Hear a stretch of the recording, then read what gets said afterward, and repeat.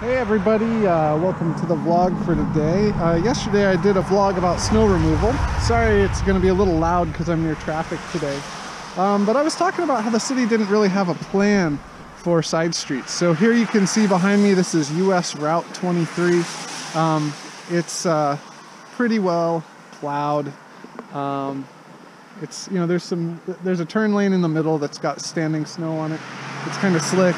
But the real problem is right here, the side streets, when you switch to them. Now, last night, so I think this snow fell on Friday and it's Wednesday now. And so I didn't really have to go anywhere.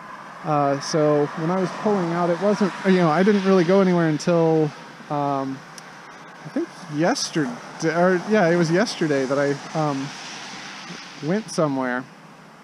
And when I was leaving, as shown in the vlog yesterday, which you should go watch if you're curious, I got stuck here and I had to pull back, and I saw a whole bunch of other people doing that. Now, one of the problems is that people are really bad at driving in snow. They don't know that you shouldn't spin your tires. When you spin your tires, you actually get 1/3 of the traction.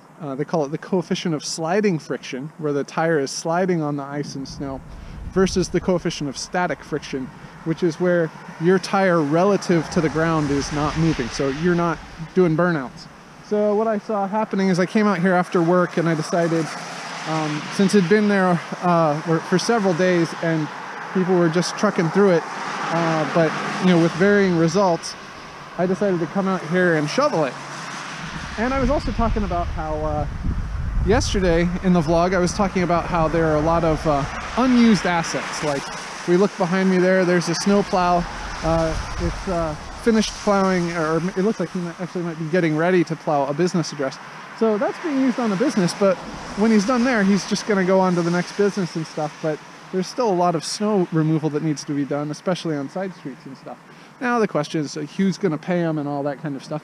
I did learn that there's an app for that, but apparently they take a pretty exorbitant fee. I think it's $20 a plow from what I heard, and that's like, you know, 2/3 of what plow drivers I talked to were charging. So anyway, I came out here and I started hand shoveling it, and I put it in this big pile here because people were getting stuck and they were being pretty reckless. They're revving their engines and flying across and stuff like that. So I just wanted to make it easier for them. And after I got about half the street just taken down a couple inches, you know, just so that people wouldn't bottom out on the snow, all of a sudden I look up and there's a guy with a plow truck, and he saw me working in the dark. I had a fluorescent vest on and a red light on my head, just so, you know, working in the street, you don't want to get hit by somebody. And he just dropped his blade and pushed all this snow over here, and it took him about 5 minutes, a couple passes, but he fixed up the neighborhood for us. Now, you know, turns out he's a local and stuff like that, so, you know, just kind of helping out neighbors. But I started talking with him about some of the themes from my video about, well, you know, how this whole let's all pool our resources and only clear some of the roads, and then have a lot of wasted capacity otherwise.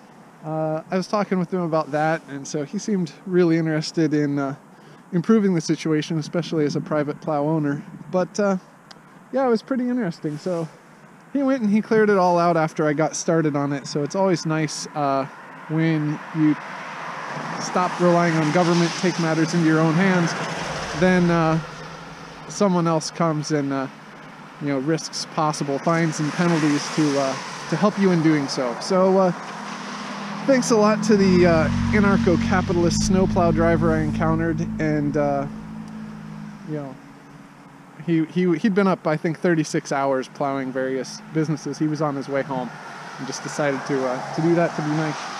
So, but then, don't worry, the government announced today that they're going to try and start getting to Tier 3 streets. Now, the weather forecast is that it's going to start warming up tomorrow, which is, or actually, it's going to start warming up on Friday, so a week after the snow initially fell. And this street here has already been plowed by the city now. They came through this morning, and what mostly they did is they took a area that was here, and they plowed a little ridge of snow down the street where people had kind of trampled it down and were able to get into their cars without getting their feet too snowy. And now they made a little berm that they have to either shovel or step over or climb over. And if that refreezes, that's going to be especially treacherous. So I'm going to have to get out there and help my neighbors to kind of clear that off to the side. So in my opinion, having the city plow come down this street plowing was actually kind of worse, because it was already trampled down. It was ice.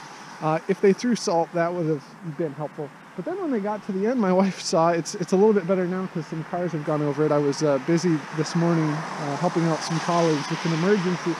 But you can see there are some ridges there in the snow. And that's because when the city truck did come down, it went and it just lifted its blade and left a big pile of snow at the mouthway to the road, which, you know, that's been the worst part. The least passable part of the road has been the entrance.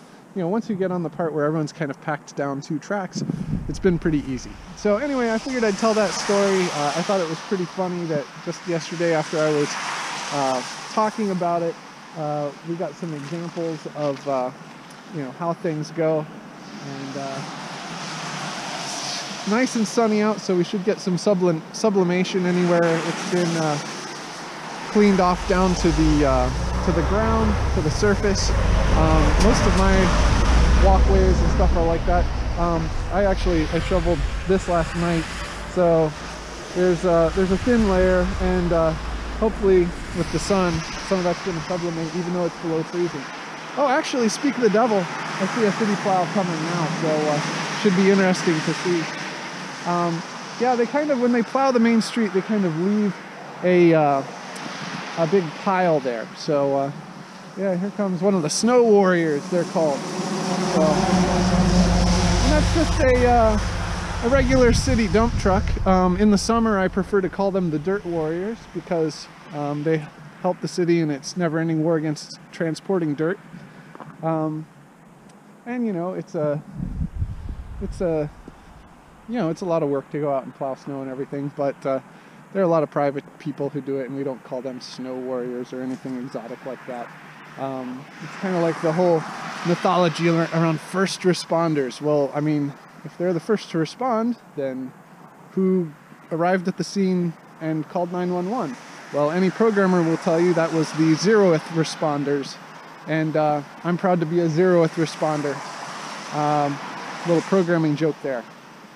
So anyway, yeah, just wanted to follow up and get my vlog in for today, and hope you guys are all having a good time. The National Weather Service is forecasting higher than normal temperatures for several weeks. So once this starts melting on Friday, it's going to rain fairly steadily on Saturday and Sunday, and after that it should be sunny and nice. So whatever doesn't get, you know, knocked down by the rain, there may be some piles still where it was packed down really well, but wherever there are still you know, wherever there aren't piles, it should be pretty clear, and it might even dry up a little bit. One thing that I am a little concerned about is with this much snow everywhere across the region, when you have a warming trend like that, it's all going to transfer into water and run downstream. So we're likely to have some flooding, probably northwest of Marion. There's an area that tends to flood a lot. So I'd expect we'll see some flooding there, and then also possibly in some of the valleys down south. So hopefully it's not too much and everything will handle it, but I don't know, we'll see. So anyway, here's looking for some warm weather and a break from shoveling.